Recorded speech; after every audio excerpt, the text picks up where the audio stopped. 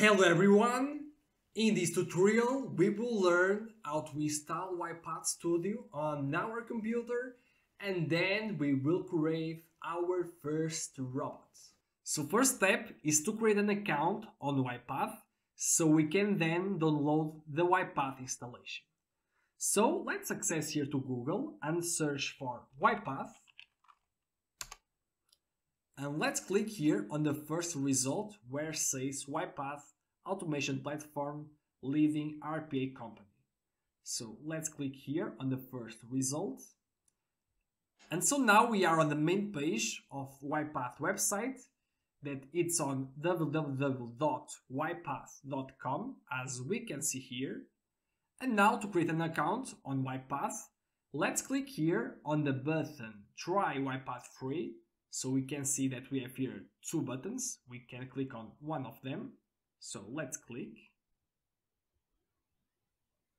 And now here we can create an account on UiPath Automation Cloud. So we have here four options to create an account. First, we can create an account with our Google account, with Microsoft account, LinkedIn account, or just by email. So I will choose here the last option. And now we have to fill this form. So first, on organization name, you can indicate, for example, the name of the company where you work, or indicate just a fictional company name, like fake company, for example. Now here, let's indicate our first name, and here our last name. So now here on country region, let's indicate the country where we live. And now on email, let's indicate our email address.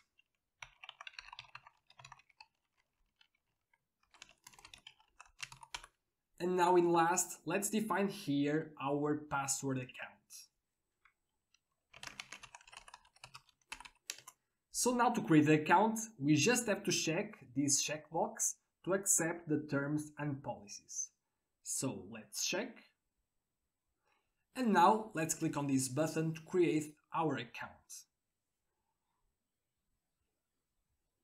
And as we can see here, we sent an email for verification. So let's check the inbox of the email that we indicated to create the account. And as we can see, we received an email from UiPath to verify our email address. So let's open the email, and to verify the email, we just have to click here on this button.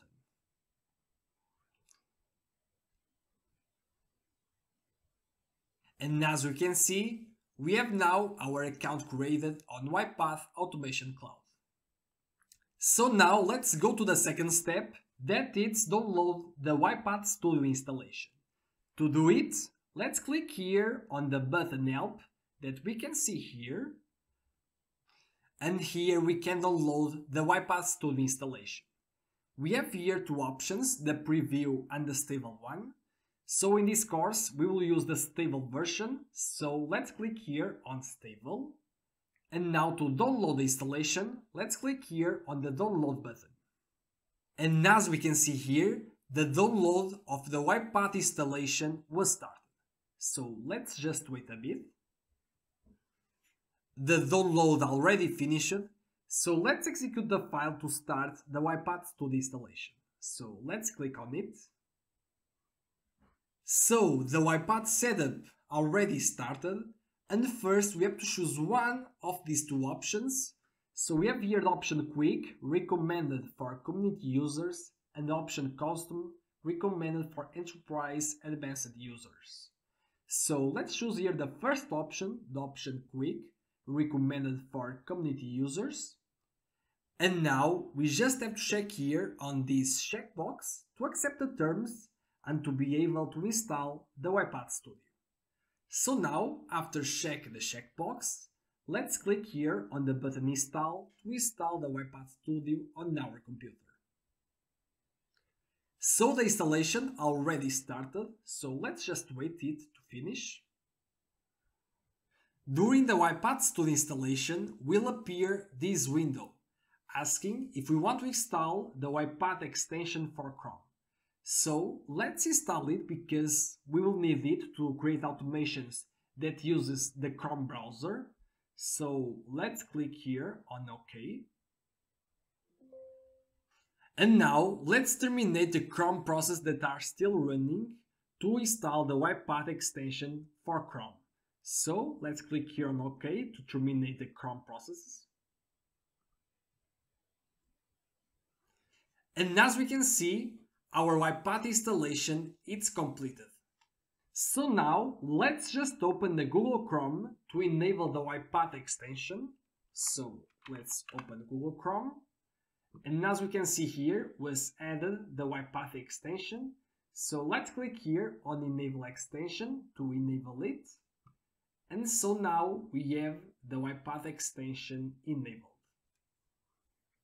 So now we can minimize the browser. And now let's click here on the button Launch UiPath Studio.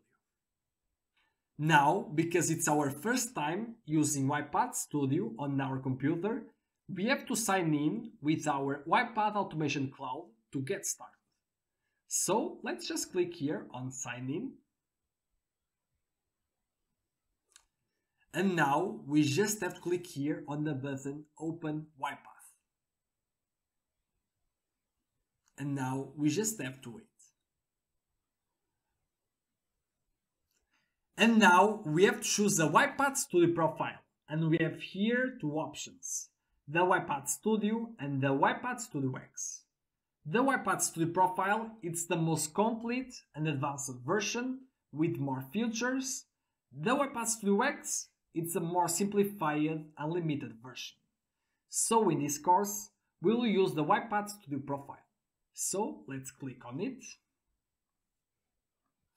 And now UiPath Studio will start. So now that we have installed UiPath Studio on our computer, we'll create our first robot to have a first touch with RPA automations using UiPath. So to create our first robot, our first RPA automation, let's open UiPath Studio. And now that we are here, let's create a new project. So let's select here the option Process to start a blank project. And now here, let's define the name of our process.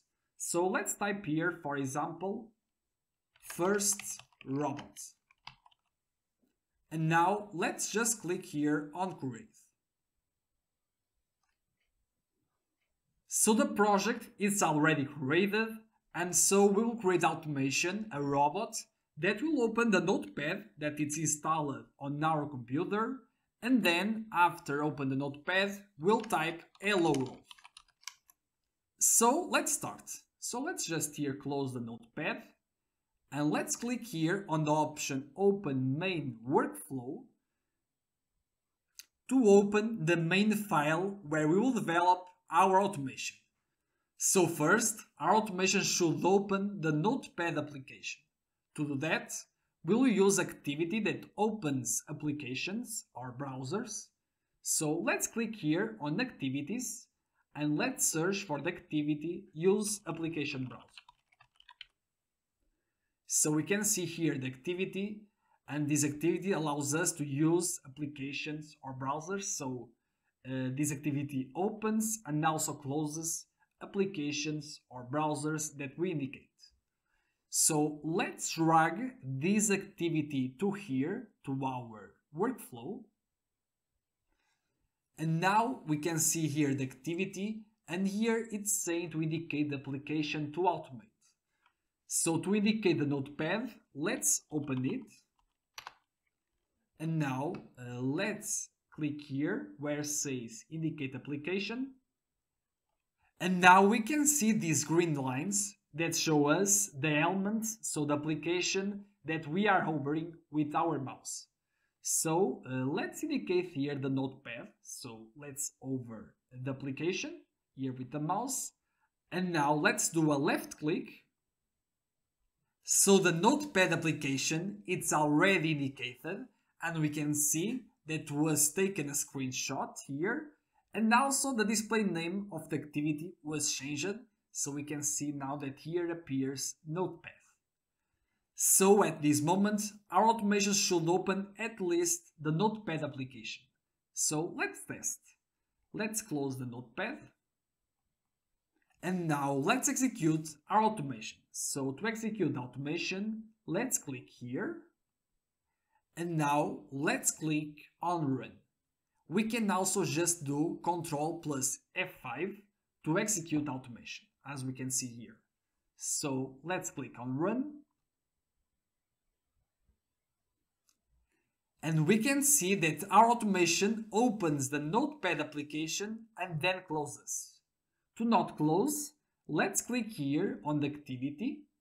And now here on Properties, as we can see here, let's go to the property closed and let's define here never. So by this way, this activity will never close the application that it opens. So now if we run again, we can see that the automation opens the Notepad application but doesn't close. So don't worry that in the next section we'll explore UiPath Studio and learn the basics like the variables, activities and much more. The purpose of this lecture is to have a first contact with RPA automations using UiPath. So now that our automation opens the Notepad, let's make the automation type in, so here on the Notepad, hello world. To do that, we'll use activity that makes the automation type a value, a text, that we indicate. So let's go here to activities again, and let's clear here the text, and let's search for the activity type it. So this activity enters text in an indicated element like a text box, for example. So let's drag this activity, the type into activity, inside the use application browser activity. So it needs to be inside of this activity, as we can see here. And now let's indicate the element, the text area where our automation should enter hello world. So let's click here where it says indicate in app. And now we can see that appears a green area indicating, showing the elements that we are hovering. So let's indicate here the text area of the Notepad. So now let's do a left click. And now let's confirm our selection by clicking here on this button. So we already indicated the element to enter the text. Now here where it says type this, on this element, so on this field, let's indicate the text to enter on Notepad. So first we have to open quotes, double quotes, and now let's enter the text. So let's write hello world. And so now our automation should open the Notepad application and then should enter hello world on the Notepad. So let's test. Let's close the Notepad and let's execute again our automation.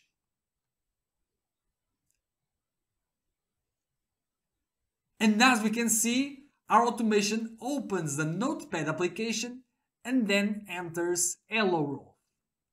So if you want to learn more about UiPath, I have a course that teaches UiPath from scratch in a practical manner, step by step, by diving first into the core basics and then exploring different automation scenarios by creating different software robots. And also we will learn advanced concepts like UiPath document understanding and the UiPath robotic enterprise framework. So I'll leave here on the description of the video the URL to the course page so you can check out the course details. And so if you have some question about the course or of this video or something about RPA, don't hesitate to leave here on the comments. And so happy automation and happy learning.